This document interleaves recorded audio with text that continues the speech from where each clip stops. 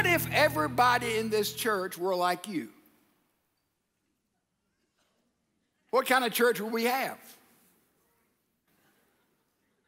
Would we be able to turn on the lights? Would we be able to sing? Would we be able to have worship? Would we be able to go on mission trips? Would we be able to care for our children? What if everybody in the church was a churchman like you are? What kind of church would we have? So here we are, in the family of God, set aside, and we are transformed from inside and out. And we've discovered in the scripture about transformation, and transformation leads to humility. Listen to what Paul tells us.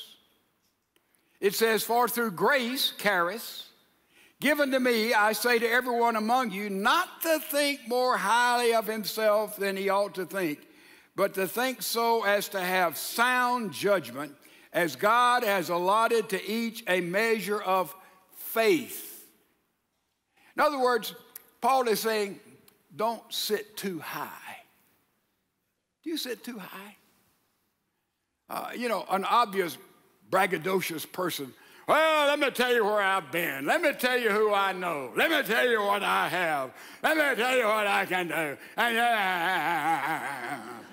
Those kind of folks are kind of obvious. I don't know why they can't figure it out, but evidently we can't. And the braggadocious, we sit too high. And by the way, a part of being braggadocious is, let's say, for example, that I was a part of the making of that pulpit, and the lady in my church made it, if I'm not mistaken, and she does this. And you would say to me, boy, and I would say, that pulpit didn't turn out like I thought it would. You say, oh, no, it's really good, Ed. That's a good-looking pulpit. Well, tell me why you think it's good-looking. I mean, we play modest. Oh, it's a good sermon, Pastor. No, it wasn't any good. Well, what did you think was good about it? Well, it was good when you said this. Oh, what else was good? It was good. We're hunting for people to boast us up in our false humility. Don't sit there so pious. You do that. So we can sit too high and we can sink too low. Paul says faith gives us the ability to rightly estimate who we are and what we're about and how we fit into the family of God. Our calling in the family of God. It gives us humility. Humility. To know who you are, know who I am, what I'm about, what my purpose is, what my calling. We have humility. And we don't sit too high, we don't sink too low. We have humility because we know that God has a plan and a purpose for your life and my life in the body of faith, the church. Also, we see not only does transformation produce humility, but also transformation produces unity in diversity. And look how that works. Look at verse 4. For just as we have many members of one body, and all the members do not have the same function. Wait a minute. That's the physical body. Okay? We have many members. My big toe has never gotten an argument with my ear as to who is the most important. Never has happened. Maybe it has with you. I've never experienced that. My hand doesn't say, oh, I wish I were a nose. I'd love to be a nose. Oh, I'm sorry. Maybe next time. Our bodies, our physical bodies, are we fearfully and wonderfully made or what? Paul is saying the body designed, given by God to function together. We need all the members of it. One part is no better than the other part. They function together. And look, he says the same thing about the church. That's why God has built his body, the church. So we, who are many, are one body in Christ, verse 5, and individually members one of another. We lean on one another. It's the body of the church. It's like we're a symphony orchestra for God. All of us have a part of the orchestra. Man, you have over here, you have the strings. Boy, I love the strings. The violin, the cello, the bass violin, Boy, we have strings in orchestra. You can't just have the strings, you also have to have the percussion. It seems like there's more of them than anybody else. That's the drums, that's the cymbals, that's all got to have percussion also. And you got to have the woodwinds, the clarinets, the flutes, the sax, the piccolo. Yeah, you got to have the woodwinds, you know, and you got to have the brass, the trumpets, the trombones, the French horns. It takes everybody in the symphony to produce the beautiful music that is there. So it is the body of Christ, the church. And we have the same score. We've got the same music, don't we, right here? And we have the Holy Spirit as the conductor. What if somebody didn't show up? Ooh, we sure needed that bass horn. Ooh, what if somebody's a little sharp?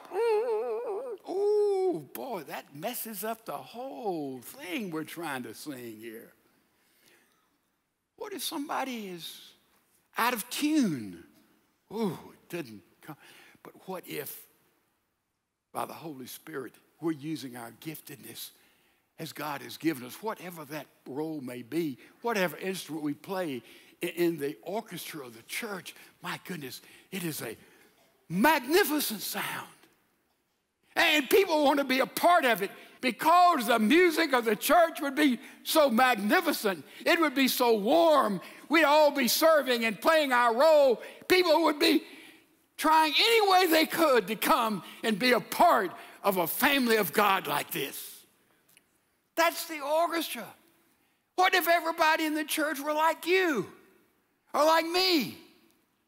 What kind of church would we have? Man, Paul says, man, use the giftedness he's given every one of us. And then he gives a list of gifts in the Bible, 4 clear places.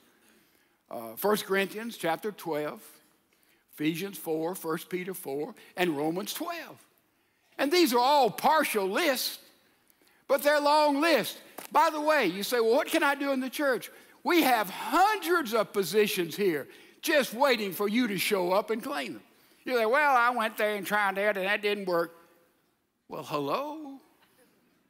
I went and tried the violin. I took 2 lessons, and you know I couldn't play the violin. I don't know. Maybe I ought to play something else. In other words, there's an instrument, there's a role that will use your gifts. You say, well, I think my gift is this. It may not be that. My gift and your gift has to be affirmed by the body. That helps us. But there's a role we could play. You say, well, this gift is so small. Listen, little is much when God is in it. Have you discovered that? It's much when God is, whatever that gift may be. I know people that are totally incapacitated, and now they've become tremendous prayer warriors. I call them and say, pray about this, and I know, man, heaven's fortress is being bombarded with people who are interceding. You see, we have ministry here. And here's 7 of those gifts that are there that God gives the church. There are many in the other listings here. Let's look at them.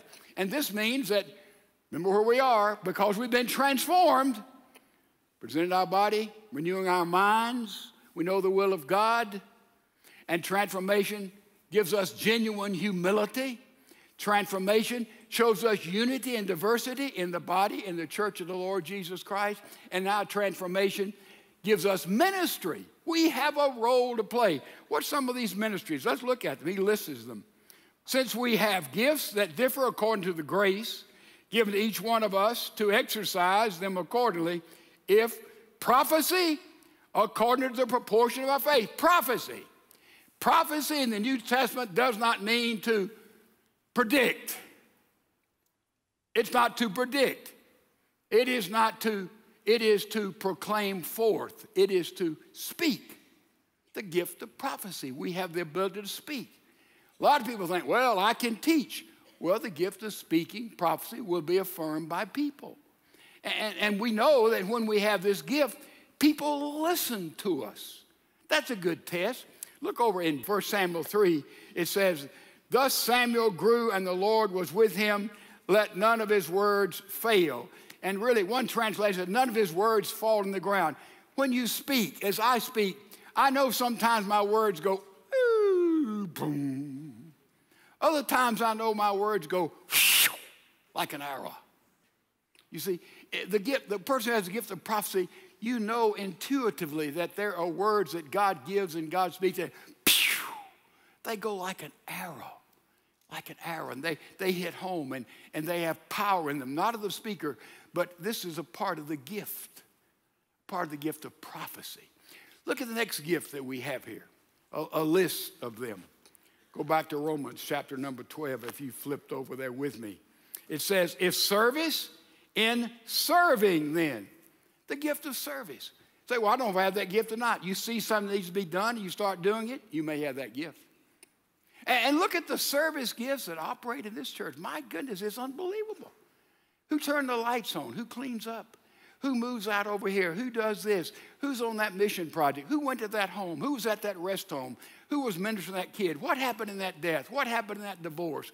What happened in that heartache? What happened in the economic crisis? We've got people serving a multiplicity, thousands and thousands of ways. Every day, the gift of service is being used. Do you have that gift? And by the way, you need to operate primarily inside your gift. A lot of times I'm studying, and I go up to the church, and I know I have to spend time in the Word. I spend 20 to 30 hours every single week alone with that book. I'm a slow learner. I have to do it. I really am. And therefore, a lot of times I'm going, somebody be going off and say, well, this week said, we're going to build some houses. Come help us, Pastor. I'd love to. A lot more thrilling out there than in the book, seeking God's voice and mind to deal with me first, and then what he would have me to say on behalf of the Lord. That's overwhelming to me. Overwhelming to me. I'd lot rather go build a house. You see, I'm a shepherd. A shepherd loves to be with sheep, but I have to exercise inside my gifts. I'd love to go to that mission trip that's going to India. Man, I would be thrilled to go. I know I can't do that. So you got to decide your gifts and find out what they are and use your time, your effort, your energy to use those gifts. Doesn't mean we don't have more than one gift. It doesn't mean that all of us will not just do anything we have to do to enhance the church. Certainly we work outside of our gifts, but find out what your gift is and use it. If it's prophecy, tell forth. If it's service, service. If it's teaching, that's the next gift. Teaching has an unusual calling about it. It means that you really spend time in the book here. It says in teaching, teach, teachers who teach. By the way, after every one of these gifts, there is a verb. You don't just have prophecy, you prophesy. You don't have the gift of teaching, you teach. I saw last week a man who taught for several years in our church. I mean, he was a terrific Bible teacher, but he's no longer teaching. He hadn't taught for about 4 years. You see, his children left home. He and his wife go places on the weekend. They may go to a football game. They may go here and there and yon. And they say, you know, we're just doing so many things. I don't have time to teach right now. Now, in the years, he said, wait till my children leave. I really have time to give the church. No, they have time for themselves. I can tell you, he hadn't taught for 3 or 4 years. I can tell you his gift of teaching has begun to shrivel up. When you use a gift, it gets bigger. It has more significance. Whether it's teaching or prophecy, whether it's service. Oh, yeah, that's the way God operates. He gives us, this book says, just as much faith we need to handle the gift that he's given to you and me. So teaching is a very, very important gift that has tremendous responsibility with it. Look at the next gift there. If exhortation. What's exhortation? It's to comfort people. It's to encourage people. Barnabas was the biblical example of exhortation. Did you know the Apostle Paul, 10 years after the Damascus Road experience, was on the bench? He wasn't on God's team. He went home to mama. He was hiding out in Tarsus. Barnabas had the gift of exhortation. He said, where's that guy Saul? Let's go get him. We need him. He's a Roman citizen. He's familiar with the Jews. He knows the Greeks. And Barnabas encouraged Paul to come back and get in God's game. And he did, and became the most effective instrument perhaps the Lord has ever used in his church. You see, Barnabas had the gift of exhortation as a cheerleader. You cheer people, you encourage people, you build them up, or do you always see something wrong? It was a delicious cake, but the icing was a little thick. Well, hurrah for you. The gift of exhortation, how it needs to be exercised in the church, and we all can do that. Some are exceedingly gifted in it. Doesn't mean phony stuff, real stuff. All right. And then he who gives with liberality. By the way, this is not just giving of our means. This is giving of ourselves. A lot of people are reticent to make new friends, to get involved with new people, to ask leading questions because it may cost you something. They may have some need that you can meet. They may have a problem you can counsel them about. Therefore, we sort of don't give ourselves. Hello, how are you? Fine. If they say, no, I'm not too good, you say, oh, I'm sorry. How are you? Fine. How are you? I'm fine. How are the children? Everybody's fine. And man, the bottom is falling out of your life. When somebody has the gift of giving, they get, well, what's going on? How may I help? Well, let's listen. Let's be a part of the healing. See, you got the gift of giving. Everybody doesn't have it, but you have it. That's giving. All right, look at give with liberality. And then he who leads, lead with diligence. Leadership is the most misunderstood gift I know anything about. It really is. People think, well, teach me how to be a leader. You don't learn how to be a leader. It is a gift. If you have the gift, your giftedness can be enhanced, but it's a gift. And how we need leaders in the body of Christ, leading in the marketplace. Do you know the principle of gleaning? Gleaning? Very few people do. It's an Old Testament principle. You read about it in the book of Ruth and in other places.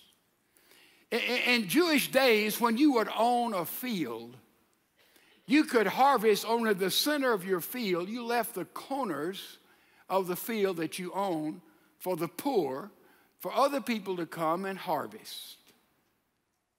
Now, it was a principle of gleaning. In other words, you don't take all the profits for yourself. You share the profits with others. Francis Schaeffer said, if corporations and companies and businesses would do that because they're Christian, it would be the strongest witness we could give to a pagan world. What am I talking about? There's been big banana companies and big coffee companies gone down to Central and South America for years, and there the people, the underclass in those countries have harvested, grown the coffee and the bananas and other products, and the big corporations in America have paid off all the politicians, and they have brought all the profits back over here for their companies and their corporations, and for 10, 20, 30, 40, 50, maybe 100 years, those peasants are just as poor as they ever were. What's wrong with that picture if we are leaders in Christianity? It is that certainly people should be paid according to their area of responsibility, but somehow in these Central and South American countries, there's only the real rich and the real poor. There's no middle class because mainly American corporations have gleaned and taken out all the profits and have not shared with the people who did the work, and therefore their lifestyle has not been uplifted. That is an abomination to God, ladies and gentlemen. Now, I'm a capitalist. Don't misunderstand me. But I am saying this should be a part of a Christian business. Chick-fil-A, they operate like that. Hobby Lobby, they operate like that. A lot of little businesses operate like that. That's the way to operate. If the boat rises, everybody in the boat goes up with it proportionally to their contribution and their responsibility. That is how we need to lead as Christians in the marketplace.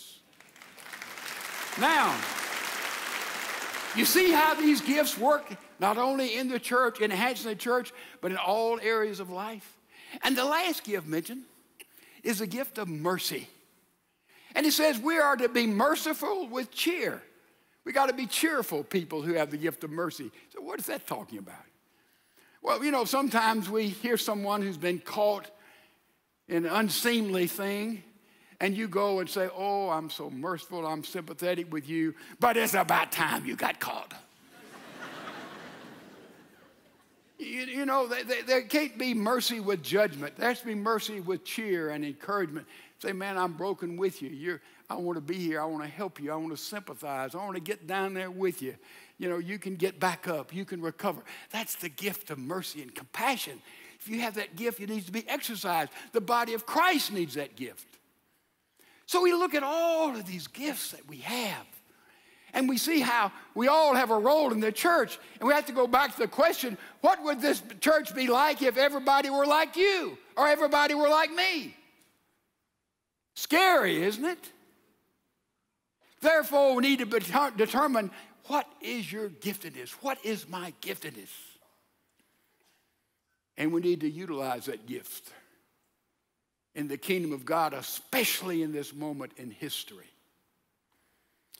Kathy was 11 years old. She went with her mother to the store and noticed the perfume her mother particularly liked. But it was pretty expensive. But Kathy waited and saved her money from her allowance and had a chance to go back to that store and buy that special perfume for her mother, and got a little faceted bottle to put the perfume in. It was a little, sort of a specially shaped bottle, you know, sort of like a little pump-like look. And she wrapped that perfume up in some beautiful light blue paper and found a satin ribbon and put on it. I mean, it was a beautiful gift. And her mother's birthday, all the presents were there, and her mother opened this one and that one. And she looked at that gift from her daughter, 11-year-old daughter, Kathy, and said, you know, I know what's in that one. I'll open it later. And Kathy was sort of disappointed, but, you know, a few weeks went by, and she saw that little blue gift there on the counter in her mother's room, and said, Mama, when do you go over my gift? She said, oh, I know what's in it. I'll open it later. And then suddenly Kathy was 16. And she was running around, and there was that same gift she gave when she was 11 and said, Mom, I'm 16. Why don't you open my gift? She said, oh, I know what's in it. I'll open it later. Years went by, and her mother died. Kathy went back home, going through all of her mother's things, and saw the gift she'd given as an 11-year-old girl, that little beautifully wrapped light blue bottle wrapped up with perfume, and her mother never opened it. She was tearful. Why? She knew her mother got to experience the fragrance that she knew her mother would have loved. She knew her mother had never got a chance to share that fragrance with others around her. And she herself, Kathy, felt hurt and deprived because she'd never had the joy of seeing her mother experience and use the gift that she'd so carefully planned for and saved for and given to her, because it had never been opened. Listen. God has given every single one of us here a unique gift.